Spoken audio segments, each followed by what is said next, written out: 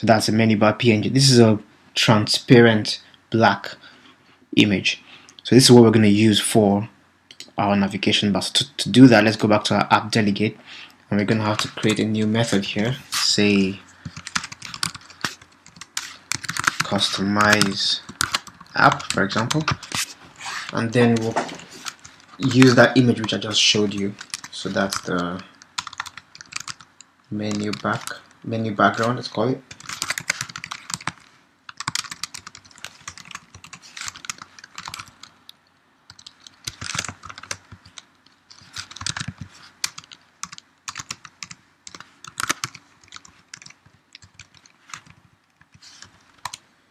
Okay, so we have the menu background down there. So now the best thing, so now we need to use the appearance SDK. So we'll have to actually call the UINavigationBar. It's appearance, and say set background.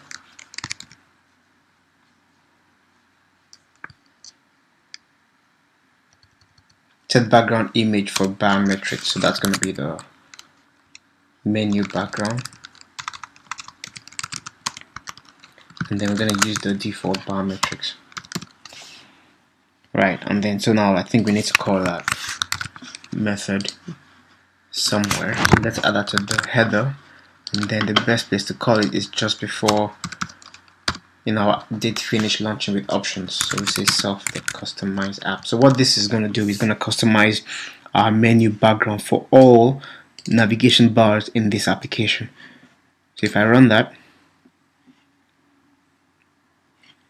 I click on that, you see now we have a nice transparent menu bar, but our UI bar button item is still kind of looks ugly, so we need to change that as well. So the next thing to do is going back to our article home controller and our view did load method. This is where we can set that up. So what we're going to do now is create a new back button which is going to use this image here. So this image is going to call, I think it's called back white, this image down here. So what we're going to do is create a new UI bar button item, add a UI button into it, and then set the background of the UI button as the arrow image. So let's do that. So to start, we're going to have to say UI bar button item. Let's quickly create the view that's going to be in there. So we say UI image. First of all, let's load the image. And then we say UI image named.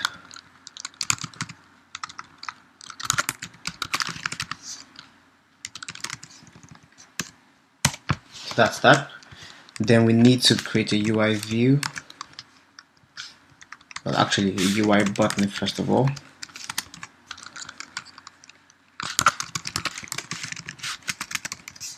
So that's a UI button.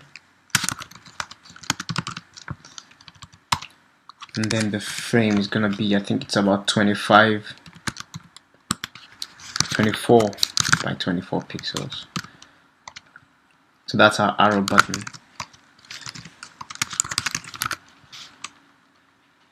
And then we'll say our background image is going to be the arrow image for the normal control state.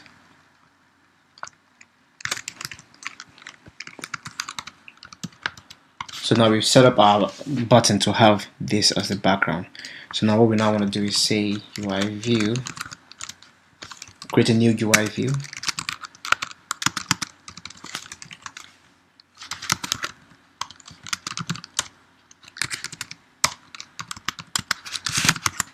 Let's give that the same dimensions. And then we'll now add this button as a sub view of the UI view. So well, let's give that a different name because that's not gonna work. Okay, so that's a button view. Add sub view. So we say arrow button. Now we can now create our UI bar button item.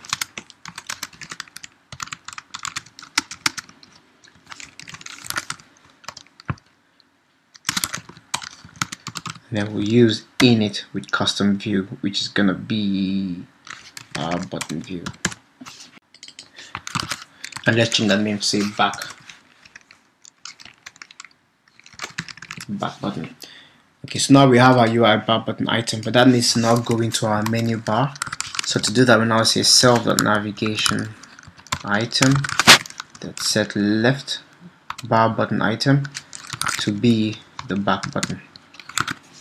And it looks like we're done. So let's run that and see what we get. So let's quickly go do a quick recap. So we have a UI image down there, which is gonna be our arrow. We'll add our arrow as the background of a button, put the button in a view, and then create a UI bar button item down here, and we initialize that with a custom view, which is our button. And then we'll set the left bar button item, which is the back button, to our navigation item. So let's do a quick run.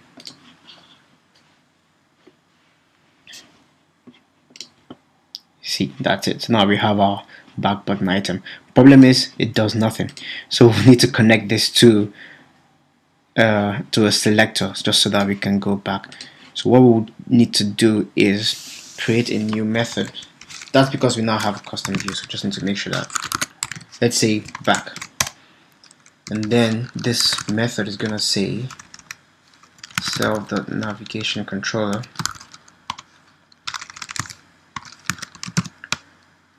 pop view controller. Yes. So now we need to call this when that button is clicked. So let's quickly copy that and put that in the header just so we can get it. So the best place to put it is going to be in our button view. So we're going to add a target. So if you go to button view, add target. No, not this button view, the button itself. So that's the arrow button. Self action is going to be the back, and then for the touch up inside control event.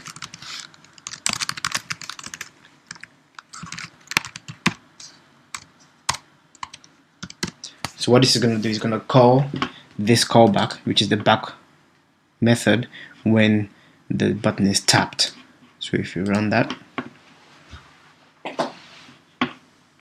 so if you tap on that, we get our back button, nice transparent menu bar with a custom back button.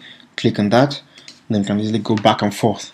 So there you have it. We have our two screens implemented in the complete application. Actually, let me run the complete application for you, which you can find on at appdesignvault.com, which is the newsreader theme. We have more screens, actually two more screens, which is this one. When I click on that, we actually have another screen with a white toolbar and then some other icons in here, and then some information about the article itself. And then we also have another one with elements, which has a custom slider, 3 custom buttons, and then a text input down there. So if you want to download that, you have to go to appdesignvault.com and get the newsreader theme. And we actually have loads more other themes that you can use to design your apps and make them rock. So thank you for watching this tutorial series. If you have any questions, just leave them in the comments and I'll answer them. And if you want more tutorials like this, please come to appdesignvault.com or subscribe to the YouTube channel, which is called App Design Vault. Thank you for watching.